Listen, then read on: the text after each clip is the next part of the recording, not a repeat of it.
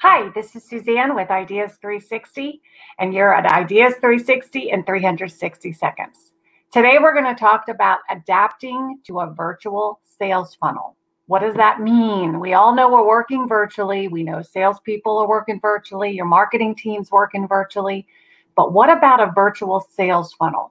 Let me explain what I mean. I've got a client that's in the retail sector, typically relies on a lot of foot traffic into their store. And how we adapt the virtual sales funnel is by preparing a product or service that is no longer required to be utilized or purchased inside the store, and that now is something that can be taken home and used for a whole different experience. That is adapting the virtual sales funnel. So how are you doing that in your organization?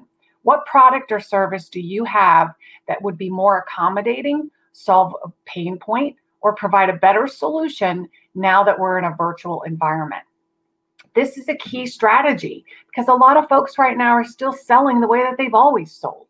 So adapting that sales funnel and determining and having a brainstorming session to figure out what is it we can do differently now that we're in this environment, and how can we engage customers in a different way than what we're accustomed to. So that's the number one key to adapting a virtual sales funnel. The second thing is we obviously have to look at our teams. Our salespeople are out, they're in their homes, they're working virtually. How do we keep them engaged? I'm always a big fan of daily huddles, and I talk about that all the time. But here's the key. While you and your sales team are trying to figure out new ways to create sales or new ways to engage with customers, adapt to this virtual sales funnel, the real question is, are you bringing marketing into that loop? Because now that we're adapting our sales strategy, a lot of times marketing is left out of that equation. And so what happens is marketing just continues to do what they've done.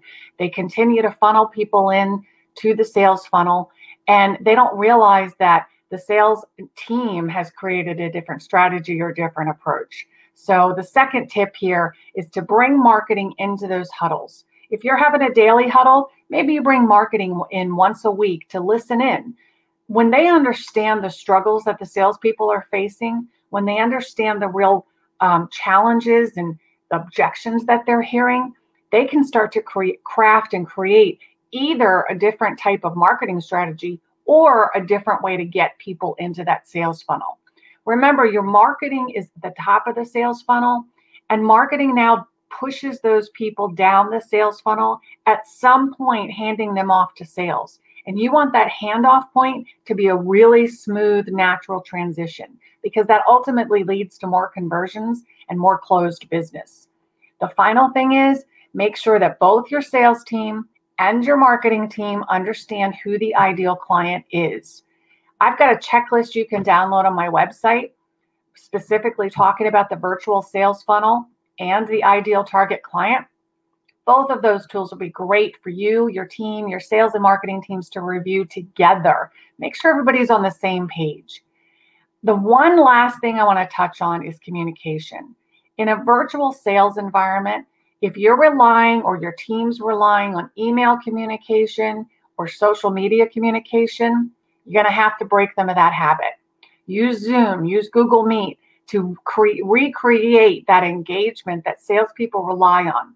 Remember, we want to see body language. We want to create relationships, and we have to do that with eye-to-eye contact. The other thing is your marketing team may be able to help. Maybe your sales team can create quick 60-second clips that they can push out once a week to talk about how they're helping clients solve problems. That's so engaging, and it helps your clients understand how you can be a big resource to them. Download the checklist and stay tuned for the next Ideas 360 in 360 seconds. Thanks.